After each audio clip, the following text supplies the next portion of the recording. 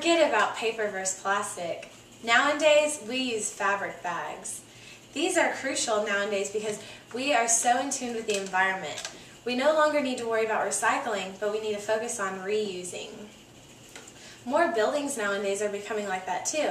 In fact, the word for those type of buildings are LEED buildings. They are environmentally friendly and they focus on using the resources used on old buildings for the new buildings.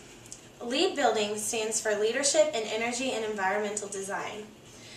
I'm a construction science major from Texas A&M University, and therefore my major we focus on learning the development of how construction is made and how it's processed and all of that.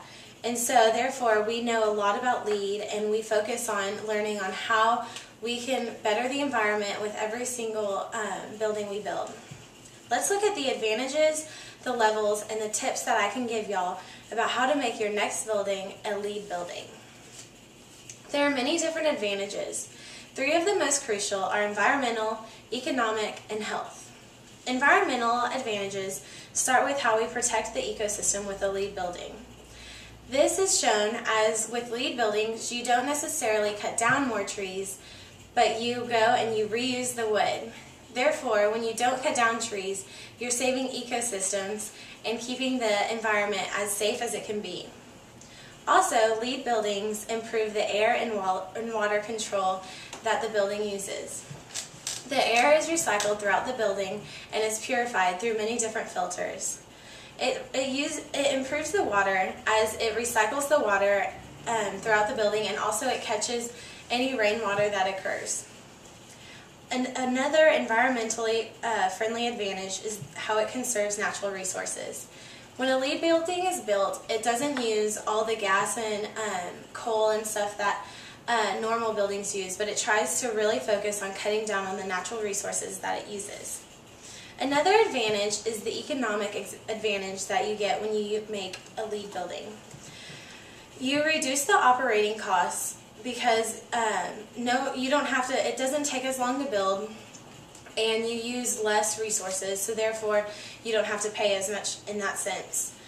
You improve the occupant satisfaction as the people who live and work in there are happier, because oftentimes LEED buildings do not have walls, as many walls as normal buildings, and so it's more open and there's more windows to let more sunlight in during the summer or during the winter, but they're tinted enough to not let too much in during the summer. And so the occupants that are within it are very happy and they enjoy their life, they enjoy going to work and all of that. And it also improves it optimizes the building life cycle, because many times the materials you use when you build a LEED building are lifelong materials, and so that you don't have to like redo the roofs every now and then. They'll withstand longer than normal buildings.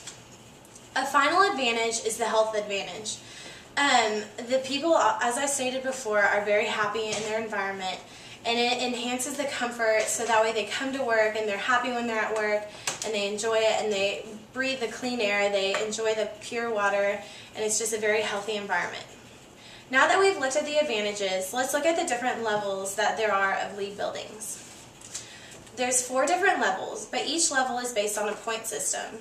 And these point systems are accounted for in 6 different categories. Sustainable sites, which mean that it's a site that's built on a good foundation that will hold the building for many times. It won't have any structural damage.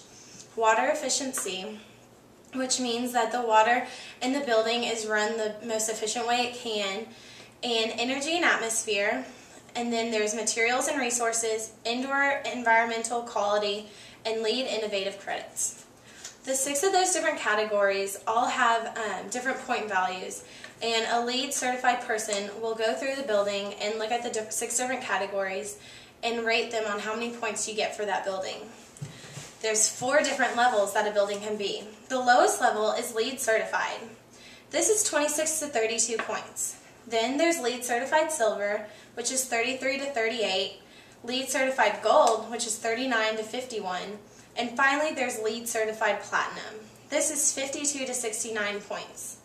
Typically, when you increase the level of LEED that you're trying to build your building, it also increases the initial cost of your building because you have to be a little bit more careful and you have to pay for more architects and environmental people to look at your building before you build it.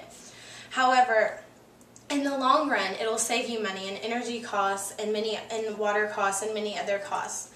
So it's initially a very high cost if you want a platinum one, but it will go down as the years go by. Since you know the advantages in different levels, let's look at the tips to see how easy it is to make our next building a LEED building. First, you need to define the LEED level that you want to target. That can be the certified, silver, gold, or platinum. Once you determine what level you want to get, then you need to look at your budget. And you need to make sure that your budget fits within that level. Then, as you continue planning the building and looking at all the different types that you want, or all the different parts of the building that you want, you need to make sure that your budget and your level are continuous throughout. You don't want to increase the level and then forget about looking at your budget. You want to make sure that it all goes together. And finally, you want to make sure that you're hiring a LEED accredited professional. Many people claim that they're LEED accredited. However, in order to be a real LEED accredited professional, you must take a test and then you must do a class to make sure that you really understand what it is to be environmentally friendly. So, we've looked at the different advantages of having a LEED building, and we've looked at the different levels of LEED and the tips that you can do to build your next building a LEED building. This is very common in our society to continue to have more and more LEED buildings. So, also, many government buildings, or many governments are requiring that their government buildings to be a certain LEED level. So let's go save the environment and save some money.